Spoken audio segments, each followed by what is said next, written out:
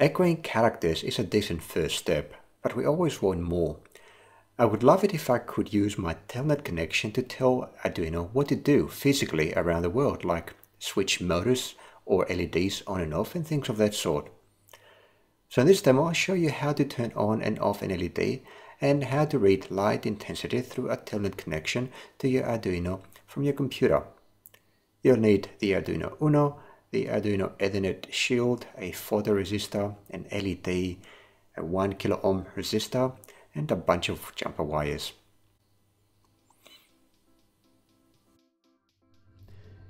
In demo 1, it was a very simple application where the telnet server would just bounce back or echo back any characters we sent through our telnet client. Now in this demo we're going to extend the original sketch and make it respond to instructions that we sent, and specifically get it so that we send a particular instruction like LED on, and this LED is going to turn off, and we can switch it off sending a LED off command. We're also going to be able to take a measurement from this photoresistor, give us a reading of the light intensity in the room.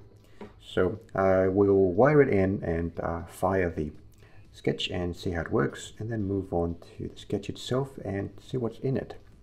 So the LED is going to be controlled by digital pin number 2. I'll use that to turn it on and off.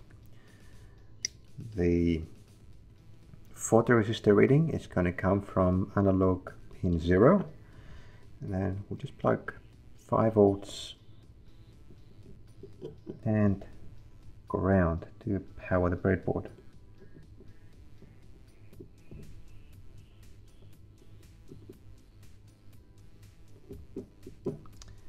Okay, so upload the sketch.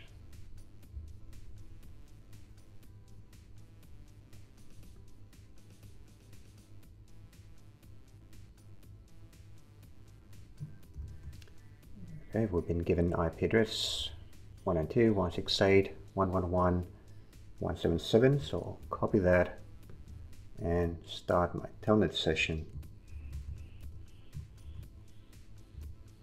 Alright, so the sketch now says just type something, type a command and hit return. If I hit return anyway without a command, it gives me the valid commands I can use. So there's photo, LED on and LED off. So I'm going to type photo. So reading is 1023. Now if I type LED on, LED on, and the LED will come on. And I will switch it off by saying LED off. Done. So a very simple circuit. You can imagine that instead of having LEDs, you could have motors, for example, or other types of sensors like a humidity sensor, the DHT22, and all sorts of other things you can attach and then control them via the internet using a telnet session. So let's have a look at the sketch now. The first part of the sketch is very similar to what we saw in demo 1. So we include the necessary libraries, we provide some default configuration, and then we set up the server to listen at port 23. We also have the already connected Boolean variable. Now I'm saying to the LED that it's going to be connected to digital pin number 2, and I've got a string variable of type called command string. I'm going to use to temporarily store any commands that the telnet client is sending to the server. We'll see how that works and how it's used in a minute. In the setup function, making LED pin to be an output, then I start my Ethernet adapter. So in this case, I'm not actually using the DHCP service. I'm just starting the Ethernet service by using the default values that I've specified in the top part of the sketch. So I'm not bothering with DHCP starts. It makes the startup of the Ethernet service a bit faster. And starting the server and printing out my IP address. In the loop, just like before, waiting for a client to connect. And when they connect, I initialize my command string, because every time they send a message, it's going to be a new message. So I want to clear up any previously captured commands, and then sending out a message to the new client, some instructions of what to do next. And we'll start picking up one character at a time. So when we do have a connection with a client and they have something to send, then read the character to send, save it temporarily in the new character variable. And this is important because we want to know when the user hits the enter key. So the enter key, depending on the operating system, may have one or two actual characters that are transmitted. But what we are interested about is to detect a carriage return. That signifies that the user has typed in the command and then they want this command executed. So I'll be looking for the carriage return, which according to the ASCII table of characters is a 0D hexadecimal byte. So I'm trying to make sure that once I get that, then I have completely received the command, one character at a time, and assembled. Then the command is going to be stored temporarily in the command string variable. Now, if the Arduino does not receive a carriage return, then what it has received is just another character of the total command. So remember, the commands will be assembled on the Arduino one character at a time. So the character that was read from the telnet client, unless it's a carriage return, it will be added to the end of any other characters that were captured earlier. So this operator here says that take whatever new character was captured and edit or appended at the end of whatever else we have saved temporarily in the command string variable. So as I'm typing characters, those characters will be added at the end of the command string until I hit the command, so the return key, and that sends out the 0D byte ASCII character carriage return. Once that happens, then we will evaluate the command that the user sent by calling the process command function. The process command function is down here.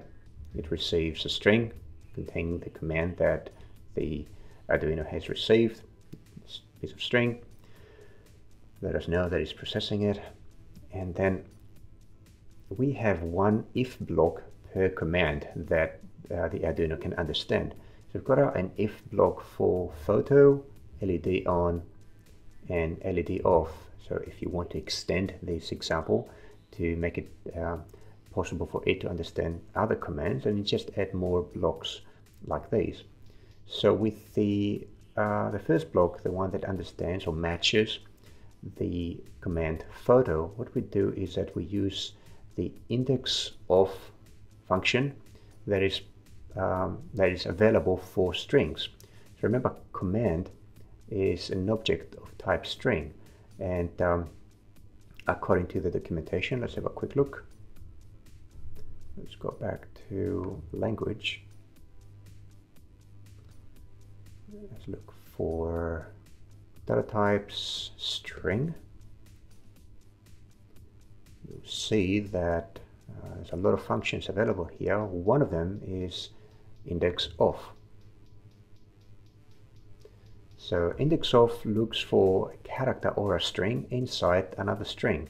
And if it does find it, then it will return the index, which means the position of that string that we're looking for in the original string. If it doesn't find anything matching the string we are looking for, then it will send back a -1. So in this example, what I'm doing is that I'm searching for the string photo in the string command, and if it does find it, then it will return a number that is 0 or larger. So if the index of function returns a number that is larger than -1, not inclusive -1, then whatever is inside the block will be executed. So first we're going to let the user know that something was received, the photo command was received, and then we're going to send to the server, which means the object representing this telnet connection. We're going to send it a message that we are going to be taking a reading from the photoresistor, and then again sending out the photoresistor actual reading. Because we finished with this command, we want to empty our buffer, which is just our temporary variable, holds the command, by putting an empty string in it. And this is as far as I want to go in the process command function. We don't want to continue to evaluate anything else, because what we're looking for we found. So we have the return statement here, which just ends any further execution of instructions in this function. If the command that we issued was not photo, so there was no match here, then the sketch is going to continue and try to evaluate other commands ready on and so on. If none of those commands actually match the one that the user typed, then the user will be shown the instructions. So we call the instructions function, which just prints out the available commands that the sketch understands. So that's about it. It's very simple to create a capability on your Arduino to make it controllable via telnet sessions anywhere from the internet.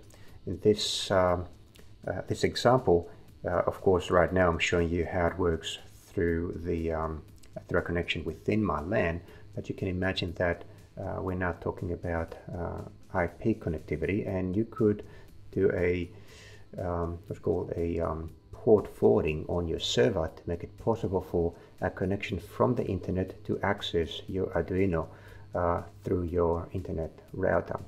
And I've got some notes about this in the PDF document that comes with the lecture. So what did you learn in this lecture? Quite a lot, I might say. You got through the fundamentals of connecting a host to an Ethernet LAN and to the internet. But most important, you learned about controlling simple components connected to your Arduino using telnet. It only takes one more step to connect to your Arduino using telnet from the internet, which will allow you to connect your LED, your motors, or whatever else is connected to it from anywhere in the world. That's the Internet of Things. You can do this by making a configuration change to your home router and enable port forwarding. Wikipedia has a good article about this, which I'm also linking in the lecture notes. I hope you're feeling excited now. How about you try out these exercises to stretch your skills a little more? In the first exercise, add a DHT22 sensor to your Demo 2 setup and extend the repertoire of commands of the telnet server so that it also returns the temperature and humidity. In a second exercise, add an LCD screen which displays the IP address of your Arduino when it starts up and connects to the network. This way, when you plug in your Arduino into a network for the first time, you're not going to need the Arduino IDE to find out what its assigned IP address is. You can find that on the LCD screen. Once connected, the LCD screen can also display the commands it receives from the telnet client.